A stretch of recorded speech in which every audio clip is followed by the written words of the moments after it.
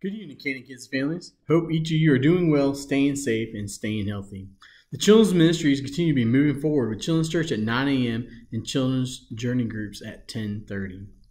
Make plans now, though, to join us tomorrow night in the Children's Wing for Wednesdays Gone Wacky as we continue to be learning on our Bible drill.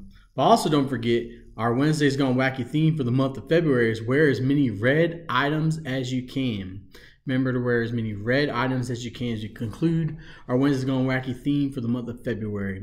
But tonight, I want to share with you your Journey Group lesson from Sunday, February 23rd. So go ahead and grab your Bible and turn with me in the Old Testament to the book of Joshua. I believe my Bible is right. Here it is.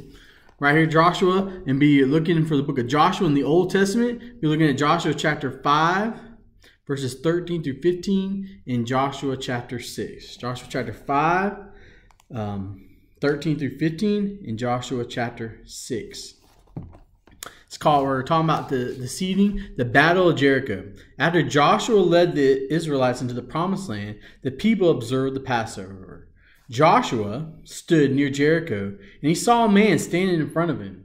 The man had a sword in his hand. Joshua walked towards that man, and he asked, "Are you on our side or the side of our enemies?" The man said, "Neither. I am the commander of the Lord's army," the man replied. Joshua bowed down and asked, "What does the Lord want to say to me, his servant?"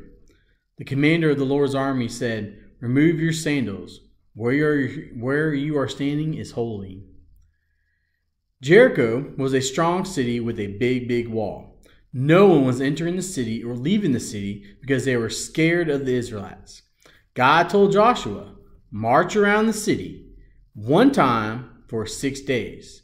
And on the seventh day, march around the city 7 times. The priests will blow their trumpets and the people will shout. Then the wall will collapse."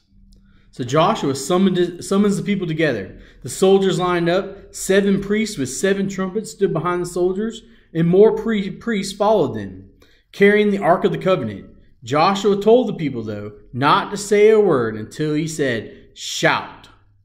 They marched around the city once and returned to camp. The next day, they did the same thing. They marched around the city once and returned to camp. And on the 3rd day, and the 4th day, and the 5th day, and the 6th day, they marched around the city and they camped. And they marched around the city once and returned to camp. And they did what Joshua commanded to do, what the commander of the Lord's army told them to do as well. So Joshua's following the instructions that were given to him. But finally, on the 7th day, at dawn, they began to march. Once around the city, twice around the city. They marched around the city wall 7 times, around the walls of Jericho. And after the 7th time, the priests blew the trumpets. And this time, Joshua yelled these words, "Shout. God has given you the city." The people shouted, the trumpets blew, and the walls of Jericho come falling down. Joshua sent 2 spies to Rahab's house and rescued all the people in her home. From then on, Rahab lived with the Israelites. Israel obeyed God's instruction, and God had defeated the city of Jericho. So Joshua followed the plans that God laid out for him, and he also explained those plans to the people. And Joshua did that to the Israelites and explained the instructions that was given to him. And they followed those instructions about walking around the city wall 1 time for 6 days, and then 7 times on the 7th day, and then blow the trumpets and shout. And the Lord gave them the city. But I want you to remember this from this lesson: when we truly trust God, we obey God completely.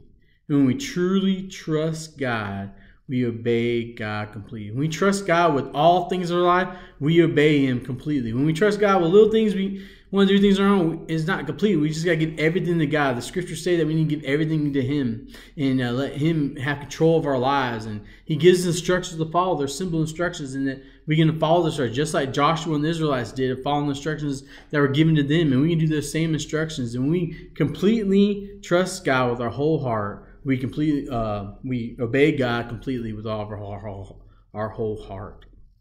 I want to have a time of prayer this evening. So let's have a time of prayer.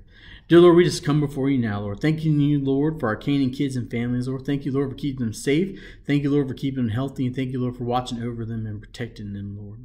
Lord, we just lift up those in our Canaan kids families that have loved ones hurting or sick or just having a rough time, Lord, that we just lift each and every one of those individuals to you, Lord, knowing that you're the great comforter, Lord. You're the great physician, Lord, and you're there to be with them, Lord. Continue to watch over our country. Continue to watch over our church family. Be with our pastor search teams and continue to find the shepherd that you have planned for us in our lives of our church, Lord. Continue to be with that process, Lord. Continue to be with those that are children in school and those affected by the winter storms in Texas and Louisiana and all across the Midwest, Lord. Just ask you to continue to be with those people that have no power or water, Lord. Just help them to stay warm and hopefully just to watch over and protect them, Lord. Continue to be with us as we continue to be the hands and feet of you through our attitudes, our actions, our words, and the things we say and do, Lord. Continue to watch over us, protect us, keep us safe. In your name we pray. Amen. Canaan kids and families, I just hope you have a great rest of your evening. Have a great rest of your week. And I hope to see you guys on Wednesday night for our Wednesdays Gone Whacking. Have a good night. See you later.